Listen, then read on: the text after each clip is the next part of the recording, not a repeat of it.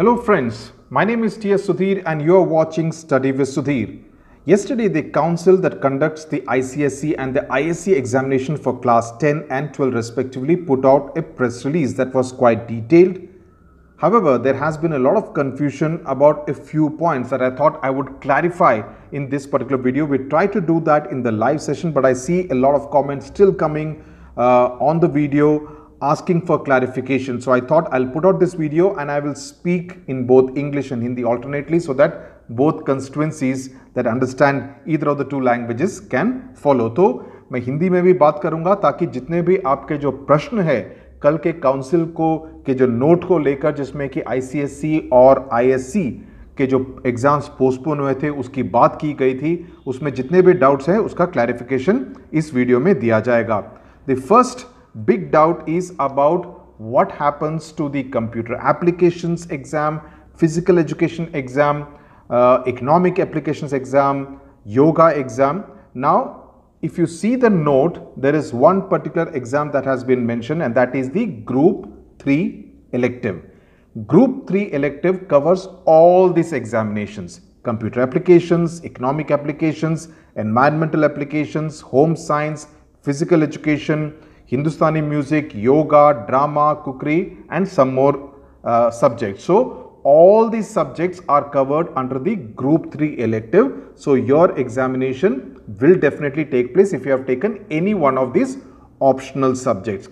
अगर आपने computer applications या योगा या फिजिकल एजुकेशन या एनवायरमेंटल एप्लीकेशंस ऐसे कोई भी सब्जेक्ट्स को चुना है, ये सारे के सारे ग्रुप 3 इलेक्टिव की कंबाइंड हेडिंग के तहत आते हैं. तो इन सभी एग्जाम्स सब्जेक्ट्स का विषयों पर आपकी परीक्षा जरूर होगी. तो इस बात पर आप निश्चिंत रहें. 6 एग्जाम होंगे ICSE की 10वीं कक्षा के लिए और 8 एग्जाम्स होंगे ISC की 12वीं कक्षा के लिए. Okay, so first major doubt has been cleared. The other major doubt is to do with this phrase called provisional admission. A lot of students asking what exactly is provisional admission. Now many of you would have secured admission, taken admission to a school for class 11, especially the ICSE class 10 2020 batch. It could be in the ISC stream, it could be moving to a CBSE school, it could be moving to a state board school. Now most schools give you admission subject to a condition, and what could be the condition, and it could differ from school to school. Some schools may say that if you have passed the board exams, your admission will be confirmed. Some schools may say if you need to get a certain percentage, it could be 80%, it could be 85%. Different schools can have different criteria. Only then we'll be able to confirm this admission. So you will be given this provisional admission, but it will be subject to your final percentage in your board examination. So let's say for example, if a school says that we give student admission only to those students who secure 80% in the board examinations, and your pre-board tally, which may have been the basis for you securing this provisional admission, may have been, say for instance 78%, but they have given you admission hoping and expecting that you would cross 80 in your board examination. So that depends on your final board tally. So in case if you are not able to make that 80, your admission could well be cancelled. That is the meaning of provisional admission. So basically निर्भर करता है कि आपकी final board tally क्या रहती है और उसके बेसिस पे स्कूल्स एडमिशन देते हैं कि ओके हमारा क्राइटेरिया ये है, अगर आप इस विद्यार्थी को इस प्रतिशत से ज्यादा मार्क्स मिलते हैं तो हम इस एडमिशन को पुनः कंफर्म कर देंगे. Okay, also if you are looking to kind of change your board from ICSE to CBSE or a state board,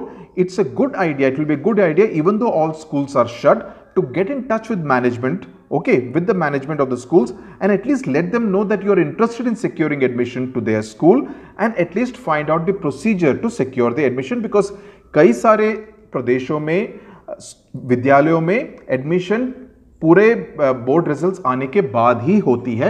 Admissions take place after the board results are announced. So you may need to know the procedure, and you would do well to get in touch with the school managements on an informal basis and find out the procedure.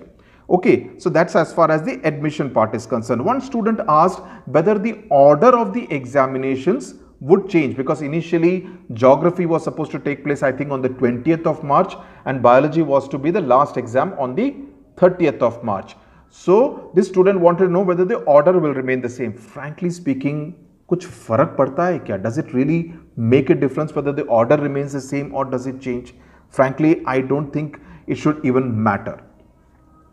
You will be given 8 days notice, and that's an important part of that notice, that once the council gets an idea about when the restrictions on the lockdown will be lifted, they will give another 8 days notice and then only announce the dates of the examination. That is, the first date of the examination will not be less than 8 days after the announcement is made. Okay, I hope that is very clear. And this announcement, there's another question which many students have asked is, what happens if the council decides, say, around the 10th of May to say, okay, from the 18th of May, these exams will be held. Now, the council so far, remember, they were silent for an entire month of April. 1st of April के बाद 1st of May को ही उन्होंने एक press release जारी किया, which means that they wait for the directives of the government. So it's highly unlikely that they will make any announcement just before the 17th of May. They will wait for the government to decide whether they're going to lift the restrictions. The council has already said in this press release that they will abide by the government's directives on the lockdown.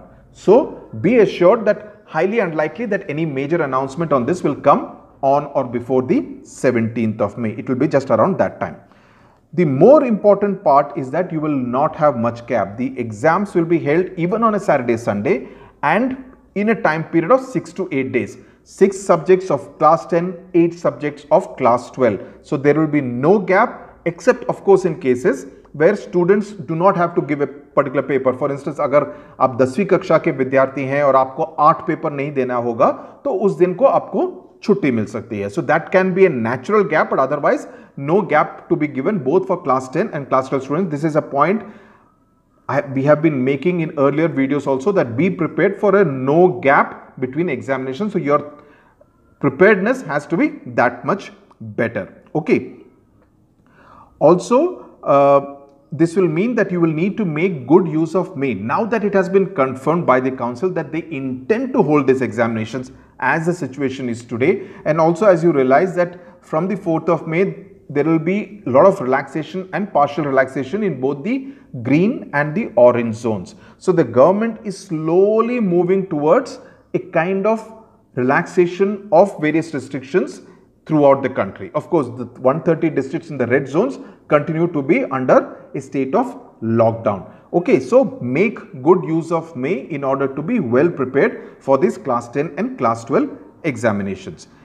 Now, the other question, when will the dates be announced? I just mentioned that it's not possible for them to announce it early on, so that's highly unlikely. They will make their position only post 17th of May or on or after 17th of May. And also I think they will coordinate it with both the CBSE and the HRD ministry.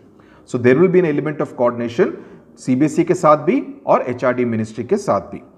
One question was asked about how schools in Odisha and Bengal are closed till mid-June. How can the exams be held there? That's an important question. My own sense is that the council will also coordinate with the education ministries in these two states कि अगर exams by chance situation बिल्कुल normal हो जाती है 18th of May के around, if they want to conduct the examinations even before say the 10th of June, Bengal और उड़ीसा के जो शिक्षा मंत्रालय हैं, शिक्षा मंत्री हैं, शिक्षा सचिव हैं, उनसे एक तरह से कोऑर्डिनेशन किया जाएगा कि किस तरह से एग्जाम्स परीक्षाएं वहां पर कंडक्ट की जा सकती हैं. That will see the thing is that we are looking at a very dynamic situation. Lot of people have been kind of critical, very critical of the council for the ICSE and ISC examination, but my point also is that it's a very dynamic situation. It wouldn't be possible for them to predict how the situation would be on the 17th of May. So I am glad that even though it was not very proper for them to keep quiet for an entire month, finally when they broke their silence, they put out this very detailed note. So that is something very, very important. Another question which many students have been asking is that could there be state specific examinations? That if some states have recovered, can some states have their own ICSE examination, and some states which have not recovered, could they have the exams later? See, this is an ICSE examination. This is for the entire country. So it's possible, like in the case of CBSE, Northeast Delhi, not even entire Delhi, Northeast Delhi, which was riot hit in February, वहां के विद्यार्थियों के लिए, वहां के विद्यालय के विद्यार्थियों की परीक्षाओं को पोस्टपोन किया गया था, that could happen. But in entire city, like for instance Mumbai, Chennai, Delhi, which are in all red zones, large big red zones, Pune, it's not possible that if such big cities are still in a state of lockdown, it's not possible that the rest of the country will have their exams and these cities will say कि आपका बाद में देखा जाएगा. The council, in my opinion, is not likely to do that. They will wait for bulk of the country to return to normal, almost the entire country to return to normal. Otherwise, they will have to kind of go through this piecemeal process, and कब तक ये piecemeal process करते रहेंगे. Results will come only in July. Don't expect the results before July, but it is more than likely that your schools could reopen sometime around mid-June, with of course adequate precautions being put in place. If everything, of course, also depends on if everything is okay in this red zone, 130 districts, and whether those number of districts in the red zones actually comes down. So my final suggestion to you is that, having answered most of these queries, आपके सभी प्रश्नों का मैंने उत्तर दे दिया है, जितने भी doubts मैंने कमेंट सेक्शन में देखे, make good use of May. कई विद्यार्थी कह रहे हैं हमारा मोमेंटम लूज हो गया है, हमें इंटरेस्ट नहीं है परीक्षा, ये ज्योग्राफी और बायोलॉजी को बार बार रिवाइज करने में, we don't have the energy to do that. You have a choice. There is a state of lockdown. You cannot move out anywhere. So what other better use of time that you can do than to continue to revise? Do a combination of 10th and 11th is what I would say, and I've said this many times. At the end of the day, it doesn't help if I give a timetable. It's for you to kind of work out whether you want to study. There is no point मेरे time table देने से कुछ फायदा नहीं होगा unless and until you want to study in the first place, right? So do a combination of 10th and 11th is what I would suggest, and still you can have enough hours in a day to relax. Some schools, even now in the month of May, also may be holding online classes. I'm not sure if everyone is, but see, it's a challenge not just for students of 2021 batch class 10 and 12. It's also a challenge for those of you who will be moving to class 11, because in that case आपका जो portion है उसको cover करने के लिए समय कम मिलेगा.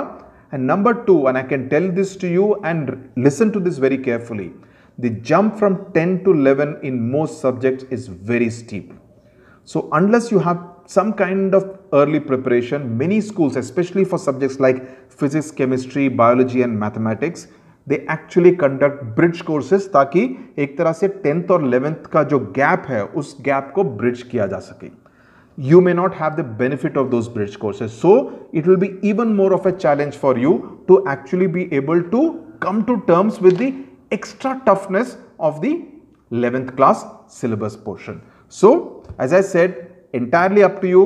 पूरा महीना पड़ा हुआ है मई का, make good use of it. बाद में पछताने से कुछ फायदा नहीं है जब चिड़िया चुग गई खेत. Okay. Thank you very much for watching. All the best to you.